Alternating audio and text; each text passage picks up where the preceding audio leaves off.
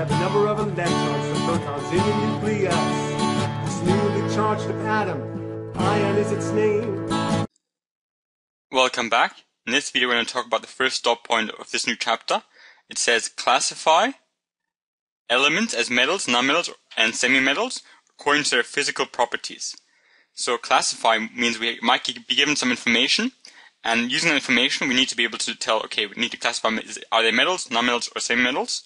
And it says according to physical properties. So before we start, I'll quickly go over again what physical properties were. And to be able to understand that, we need to go over in what states of matter were as well. So you might remember this from your 9 and 10 chemistry. But there's something called solids, liquids, and gas. So if you imagine here, we've got some H2O particles. H2O is the compound water. And if these H2O particles are really close by, they're all here really close together, and all they do is they vibrate on the spots. They might go back and forth, but just a tiny bit. They're all really close and they just vibrate. If that happens, we call it a solid. They're not moving much, they're only vibrating on the spot, and they're all close together. Whereas if they're moving, so if they're moving side by side, they're sliding past each other, then we call it a liquid. So now they're moving a bit more, but they're still not completely free, they're still connected close together, but they're sliding past each other. Whereas if they're just moving freely by themselves, randomly in random directions, we call that a gas. So these are the states of matter. We have, in this case, if it's H2O, we have, this is called ice, the solid version. Then we have liquid water, and this would be gas vapor. So this would be steam if it's a gas form. So these are the different types of states of matter. And the reason why you need to know that is because, for example, melting point is one physical property. And what I mean by that is, for example, when we have solid, ice going into liquid, the actual temperature at which this happens, when the ice goes into liquid, is called melting point. And it's a physical property, because unlike a chemical property, there's no new compound being formed. All that happens is the H2O is released from the actual other H2O molecules, and they can slide past each other. There's no new compound being formed. That's why it's called a physical property. A melting point is when it goes from ice to liquid, with the example of water.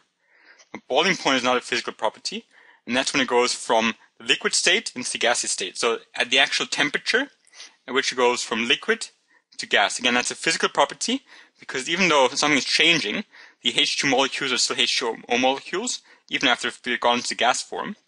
But now they're just flying around in the gas form, whereas beforehand they were sliding past each other. So these are two physical properties. Then we have the thermal conductivity. And that has to do with how, so thermal means heat, and conductivity means how well it can actually transport heat around.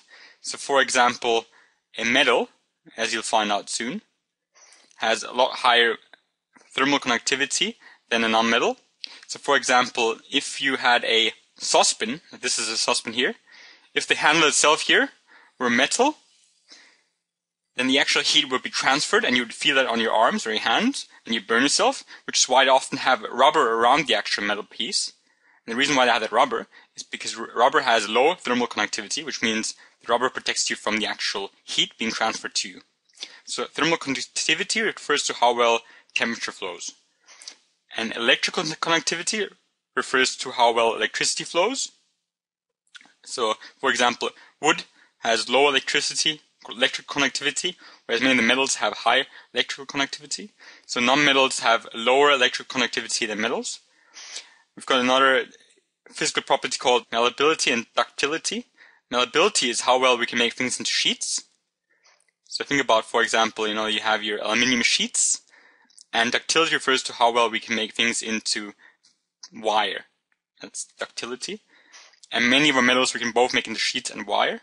Appearance, that refers to if something is shiny or dull in appearance.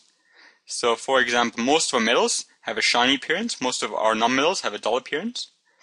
And density refers to how much of a certain thing we can find in any given volume. So here we have two of the same volumes. These volumes, so the amount of substance in here, the volume itself, the size of the container is the same.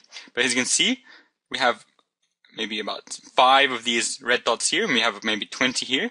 So the density of how much we can find per given volume is higher here. So this is a high density, and lower here. These are some of the physical properties. melting point, boiling point, appearance, thermal conductivity, electrical conductivity, malleability and ductility and density. And now what we have to do is we have to relate that and be able to use that to classify things as elements, as metals, nonmetals, or semi-metals. Right, so I've got the periodic table. And what you find with this is that you actually have your metals. Most of the metals are from here to here, and we'll talk about more about the next view as well. These are most of your metals, except for hydrogen, that's a non-metal. We have our semi-metals are here, from boron down to helium. And we'll go over that again more in the video as well, next video. And then the ones to your right-hand side, so from carbon and down to noble gases, all of these are non-metals. So how do these properties relate to the actual uses? Or how do the properties determine if they're metals, nonmetals, or semi-metals?